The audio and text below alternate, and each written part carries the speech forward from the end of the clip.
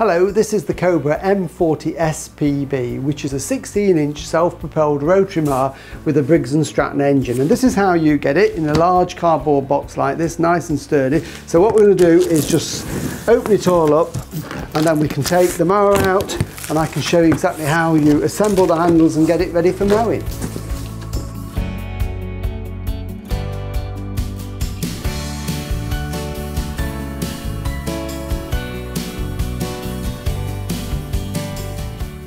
Here we are, all unpacked out of the box, and this is the mower, the 16-inch rotary mower. It's a really strong engine in it. It's a Briggs & Stratton 125cc, so lots of power delivered there. We've also got the grass collection box which goes on the back. I'll show you that in a few minutes time. We've got various manuals. We've got the mower manual, the Cobra manual for the mower itself, and then there's also a Briggs & Stratton engine manual. So everything you need to know about the mower, setting it up, care of it, how to look after it and maintain it is in there, so keep those somewhere safe. There's also spark plug spanner for when you do need to check the spark plug, little cable clip there, and it also comes with some Briggs & Stratton oil. Assembly is very easy. All we've got to do is really put the handlebars in position, and for that you will need a 13mm spanner. That's the only tool that you need to do it. So let's get started. So very easy to do. I'm just going to lift the handlebars slightly forward a little bit because they're going to fit onto these mounts just here at the back of the mower. They've already got the nuts and bolts in, so what we need to do is take them off. They're only finger tight, so it's taking the nut off, the split washer there and the flat washer. So take the little bolt out, and then we'll need those to reassemble it. So there are two on this side and then there are two on this side. So if we take them all out, we can then offer the handlebars into position.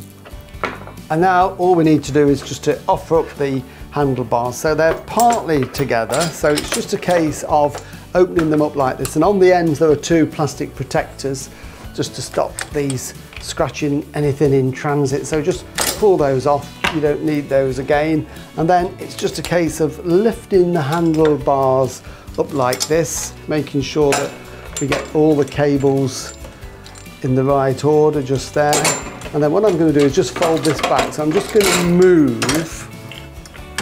the grass box out of the way and just pop that on the floor for a second, just so I've got a little bit of room to work. Because what we need to do is to get these handlebars like that, and then it's a case of putting the bolt from the inside. It's got a square end on it and it fits into a square hole so that it won't turn. It's just a case of eyeing it through like that, just twisting it so that it locks into position, and then we do it in the order of a flat washer, and then one of the split spring washers goes on, and then we can put on the nut.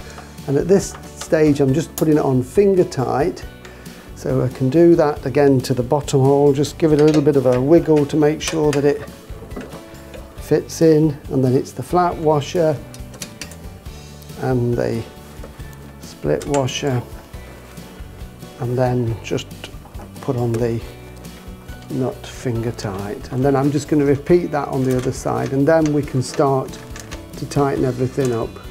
All right, and then make sure that this is on the right side. At the moment the way it's gone in, it's wrong, so I've just got to flip it over so that it fits on the outside of the red mounts there, the red brackets, and then we can pop that nut in, just give it a wiggle, flat washer, split washer and a nut. Just a bit of a wiggle, there it goes, locks into position.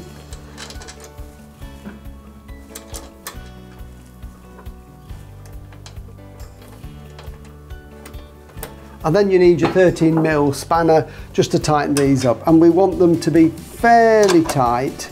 The washer there, the split washer, will flatten out and stop them vibrating off. So we just tighten those all the way around, all four.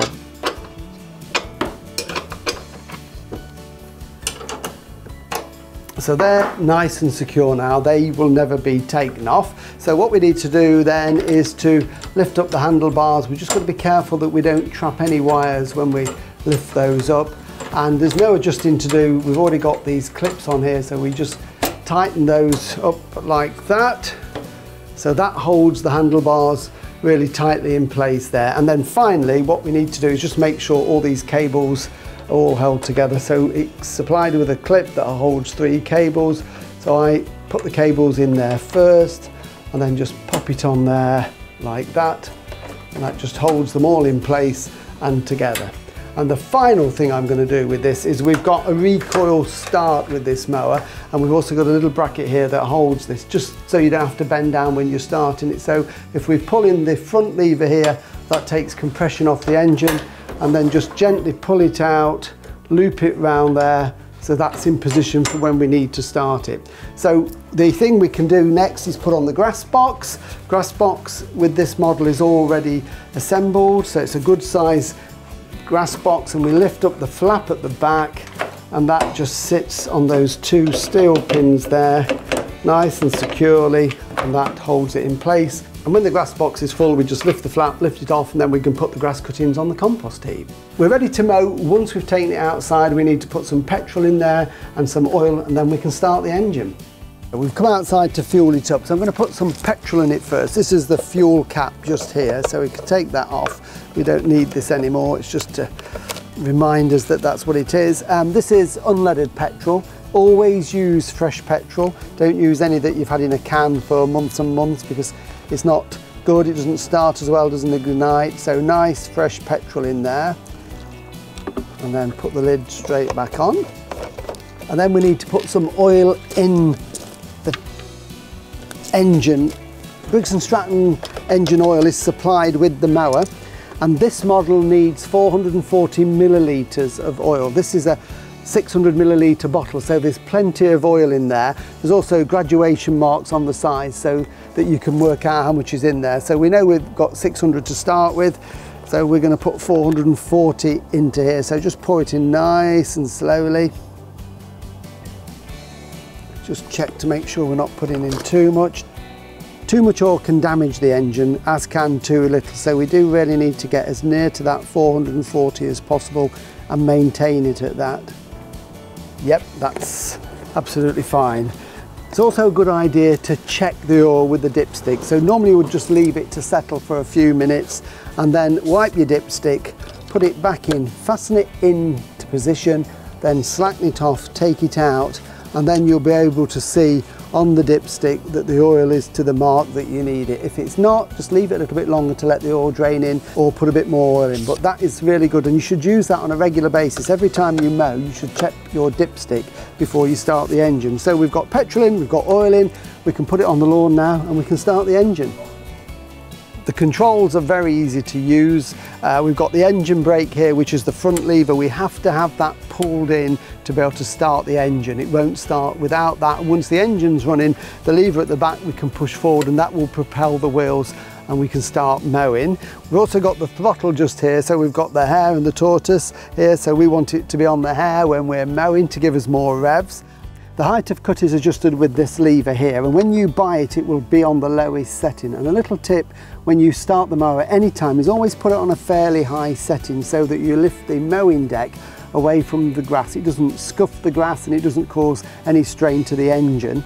And then round the other side before we start, and then we can start it, we've got just here this little primer button, this red button here, which is connected to the carburetor, so there's no manual choke. When the engine is cold, we just push the button 2 or 3 times and that will pump some fuel through into the carburetor and it will start.